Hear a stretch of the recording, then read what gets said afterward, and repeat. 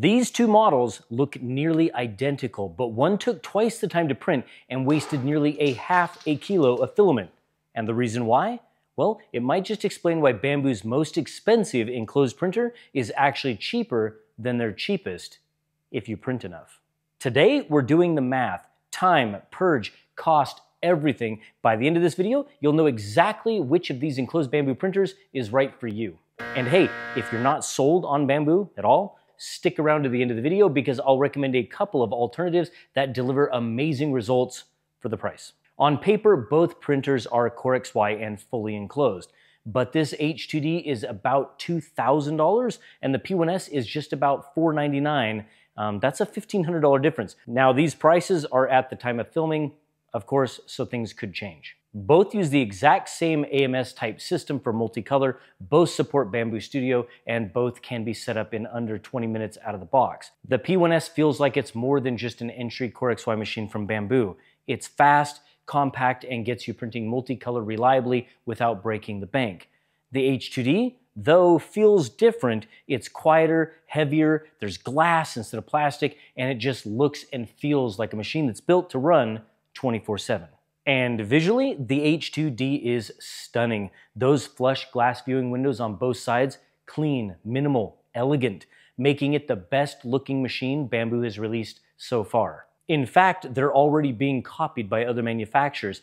The P1S was revolutionary when it launched, and honestly, it still holds up. But Bambu managed to one-up themselves again with the H2D's aesthetic, especially in a studio environment. It's beautiful to film. One will do enough and more to get the job done. The other, it's loaded with far more features and conveniences and really is the best 3D printer that exists in our market. Now, in their most basic form, they're both enclosed Core XY printers from Bambu, but they serve very different types of users. With that, let's test whether the price gap holds up in real results. The single biggest difference, the H2D has two nozzles. That means significantly reduced purge waste out of the back depending on which nozzles or filaments it is switching between. Think about it this way. If two of the most common colors are black and white on this Stormtrooper, then one color can be loaded in the left nozzle and the other in the right nozzle. And it doesn't need to purge waste. It just uses the prime tower to make sure the filament is flowing between changes. And beyond extrusion, this thing is a spec monster. Larger build volume, chamber heater, better internals, hardened hot end assembly, sensors everywhere. If you're thinking long-term, the H2D might be the most future-proofed machine Bambu has ever released. But does the future-proof mean value? Let's see how these two actually perform with the same print job. Look, sir, droids. Let me see your identification. These aren't the droids we're looking for. Hey, and if you found this video helpful so far, hit that like and subscribe button. We're a small channel, helps us out a lot. Both printers printed this Chibi Stormtrooper from Chibi STL using the Bambu AMS and Polymaker Polylite PLA Pro. Same filament, same color assignments, same settings. Literally the only difference was the printer. Oh, and a big thanks to Polymaker for sponsoring this video. There are links to this exact filament on the screen and down in the description if you want to go check them out. And if you want to save 15% on your first order, use LM Show First Try, and I'll have that in the description as well. The P1S took 1 day, 17 hours, and swapped filament 799 times, purging each time. The H2D took just 21 hours and swapped filament only once, and wasted only 0.16 of a gram. Ultimately, the dual nozzle configuration of the H2D saved almost 500 grams of filament from being wasted. One of the benefits of the H2D is that it can intelligently determine which colors should be on which nozzles to maximize efficiency, ultimately reducing both filament waste and time.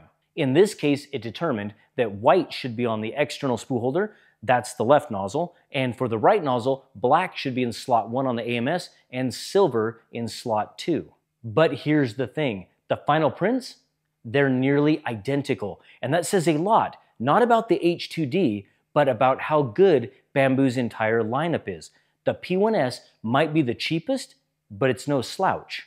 So, if both printers make stunning parts, is the P1S actually the better deal? Now let's run the numbers. Future Loyal here. During the edit, I wanted to make sure that I mentioned that neither of these machines are perfect. So during the initial setup of the Stormtrooper prints on both, the P1S actually had a tangle in the AMS that it caused itself, and that means that the printer didn't even start for another 8 or 10 hours after we had left the studio for the night into the next day. And the H2D, it had a spaghetti detection false positive error during a Twitch live stream where it thought it detected a clogged Purge shoot when that really wasn't an issue. So everything I said nice about the Bambu Lab H2D, I want you to forget that, because it is angry and flashing red at us. Flashing red, that's not a good sign. Anybody know what it's saying? Either of these machines, they're mechanical, they will have failures, but it's really not about that, I would say. I think it's more important to focus on what these machines get right and how often they get it right. They're just tools, and these things can happen. All right, back to the video. Let's break this down. I saved every bit of Purge from both of these prints, and it's actually pretty shocking. This is what the P1S wasted, and this is what the H2D needed.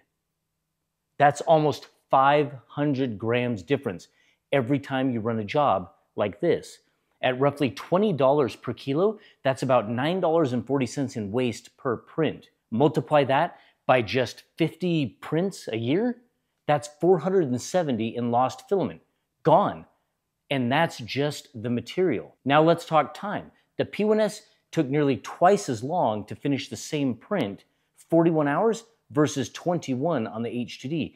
Even if your time isn't billable, your machine's availability still matters. And runtime matters too. These machines weren't designed to run forever. Failures are baked into them.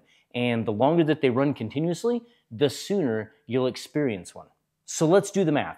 $1,500 divided by $9.40 per print equals about 160 multicolor jobs.